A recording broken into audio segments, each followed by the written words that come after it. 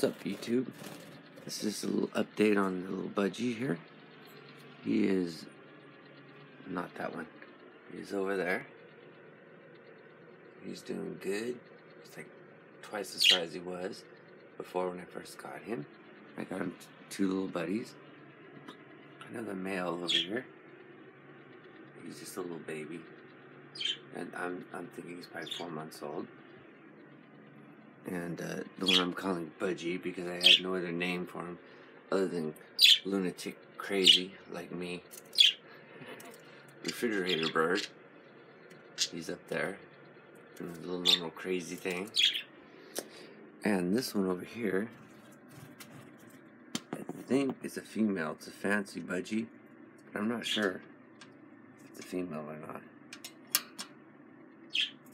But it acts a bit different from the rest of the birds. So this is my update for the budgies, not for my big parrots and everything, but this is just what I have here in the city. And I got in this bigger cage, obviously. It's a MOD2 by Vision, and it has a little. It's pretty cool. It's got a little guard down here, so all the poop and all the stuff at the bottom of the cage doesn't fly up when they like to fly around the cage, which is what they do. And you can just go ahead and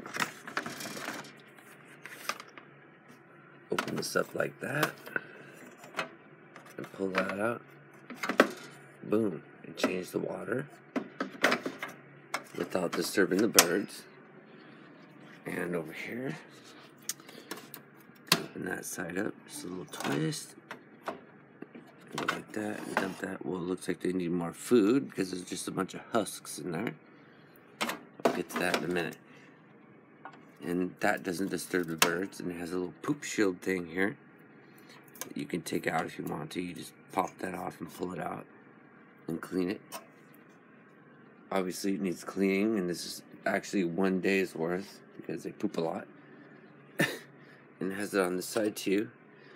And I got this little ladder here, and it has little things on the side for them to chew, and they'll pull it out. And there was some that had like little plastic thread things on it, and they pulled all those out, which is expected. And if you're wondering why I put toilet paper tubes in there, it's because they love to chew. That's what they do. And this is a chew toy that I got for $6 on Amazon. And this is a little 48-inch ladder that I got from Amazon. Boom, boom, boom.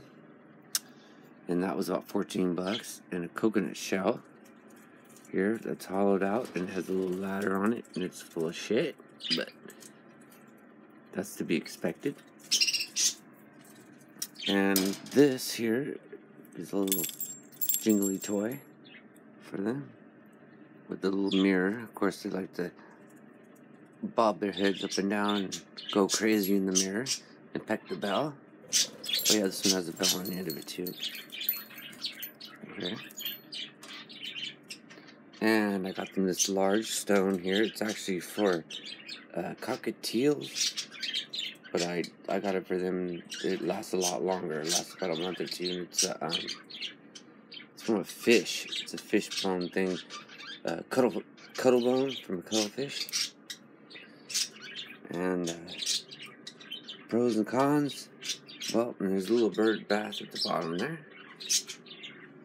Bad part is, don't order it from Walmart because they use FedEx, and this is what you'll get. A broken side of a bird cage there because they kick it all around and stomp it all around just like UPS because they're a piece of fucking shit. Excuse my language.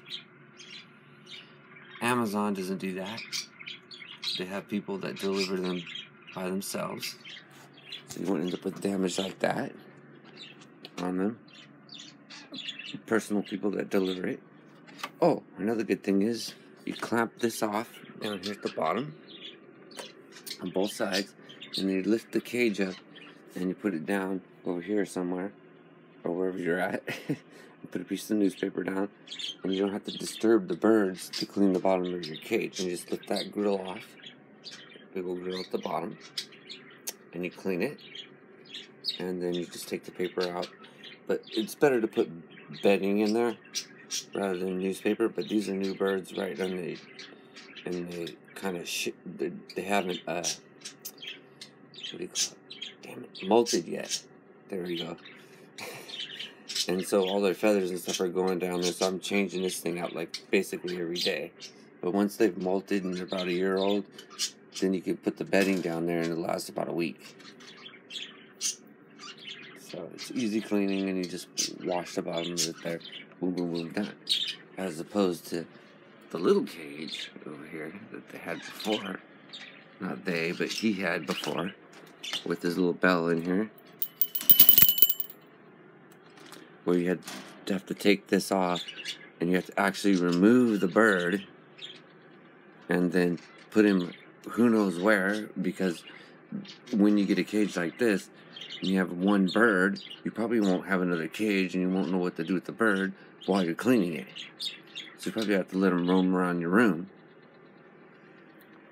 which is not a good idea anyway, because you have to wash each individual thing off and sterilize it at least once a week, because bird poop turns to dust, and that dust, if you inhale it, not a good thing.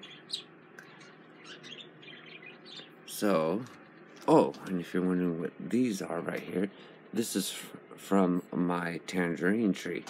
And they love natural wood and stuff, and they'll chew that and get the bark and stuff off to strip it, because that's their thing.